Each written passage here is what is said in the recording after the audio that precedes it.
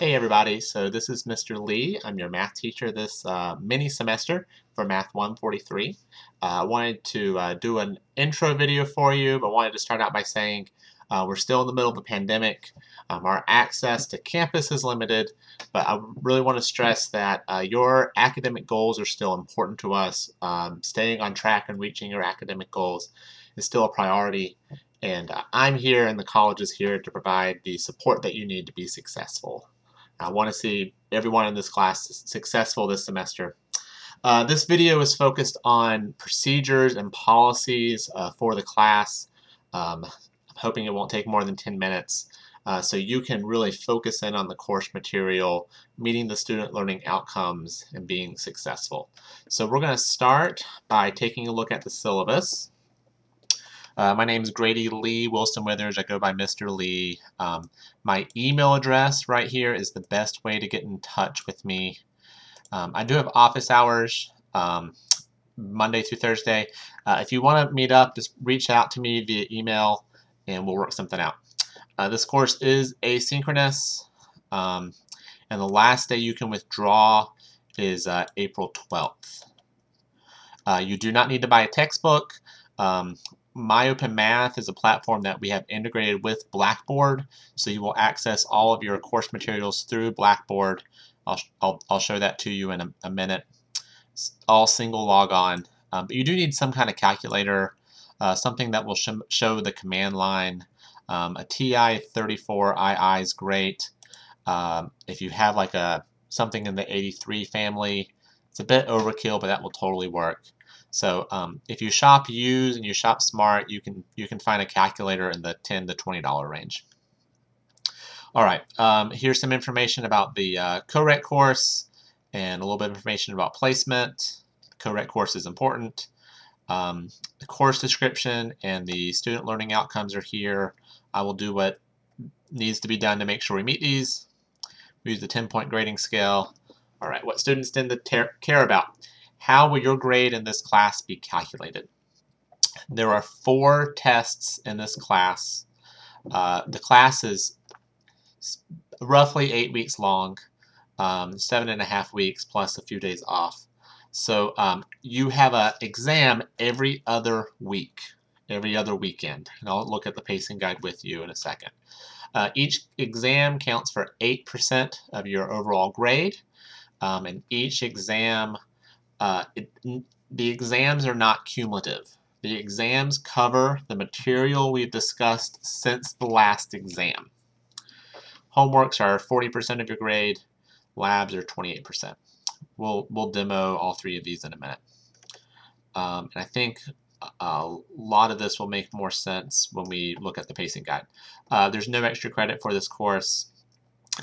I like to leave students in the class if they have a path to being successful. If you don't have a path to being successful, if you've missed too much work to be able to be successful in this class, then it's in your best interest to withdraw, and I will withdraw you. If you miss more than 4 assignments and you do not have a path to success, I will withdraw you because that's better than earning an F. There's some information here about disability services, that's good, and some information here about asynchronous classes. Okay, at the bottom is the pacing guide. I would encourage you to print this pacing guide, this last page of the syllabus. Hang it up on your refrigerator or wherever you're going to prominently see it. I really think it helps you keep track of what we're doing in class. And you can see on Saturdays, every other Saturday, we have a test. The last test is actually on a Wednesday. It's the last day of our session, which is April 28th. So every other weekend, again, these tests only cover the stuff. So like test 3 will cover growth model, statistics, and medical testing. You have an assignment due about every night. The first day of class, go ahead and complete the course entry assignment. We'll talk about that in a minute. Then you'll have a homework assignment due every Monday and Wednesday. You will have a lab assignment due every Tuesday and Thursday throughout the semester.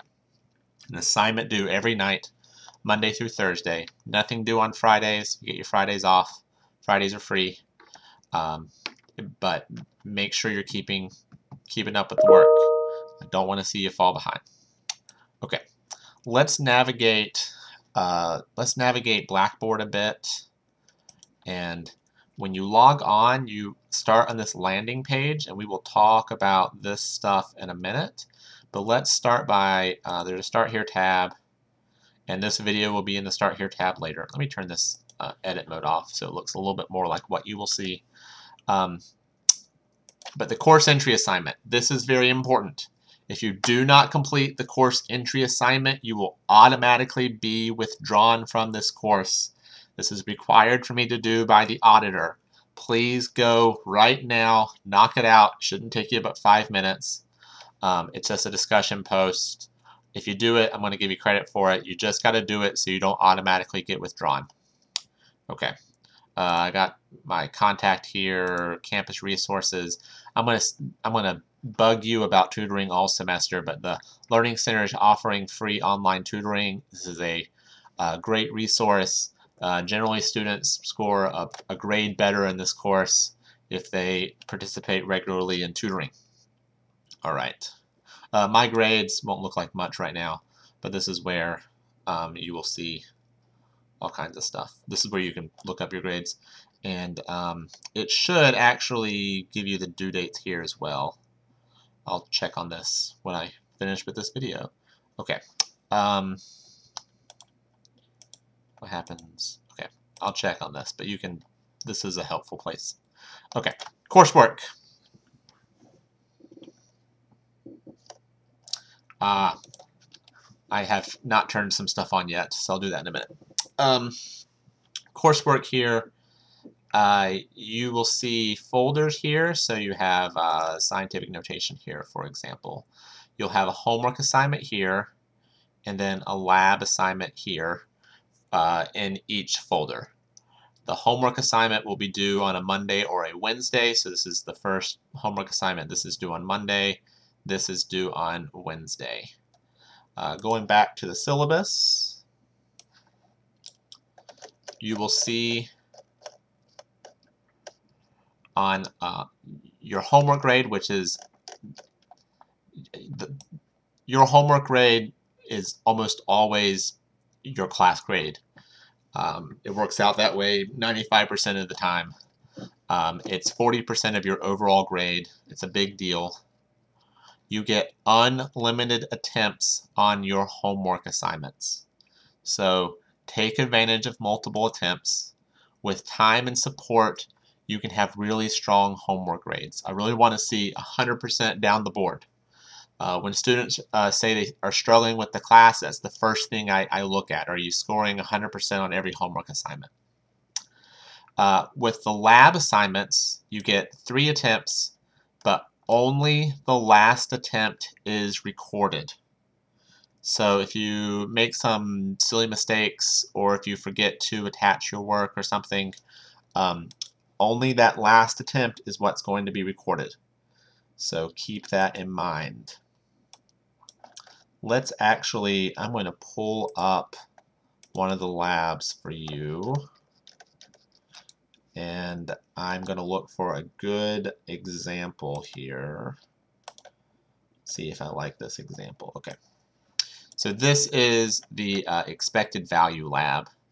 You can see that it is 7 questions long. Each question is worth 10 points, except for this last question. It tells you that you're in attempt 1 of 3. If we submit this, it'll give you some feedback, and there's a button right here for reattempting assessment. This last question, about every other lab has this, where you have to show your work, step-by-step work. This is not automatically graded. So you will submit this, and then I will sit down after the lab is due and look over your work and manually grade it.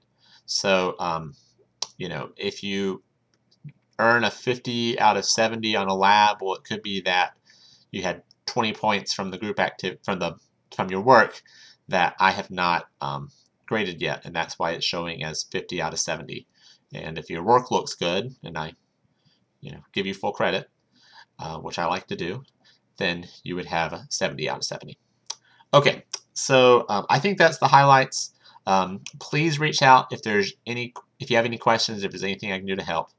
I really want to see everybody do well this semester, and earn a good grade in my class. And your freshman level math class is one of the biggest barriers to completing your college degree. I want to see everybody meeting their academic goals. So I'm here to help you stay on track. So I'll talk to you later.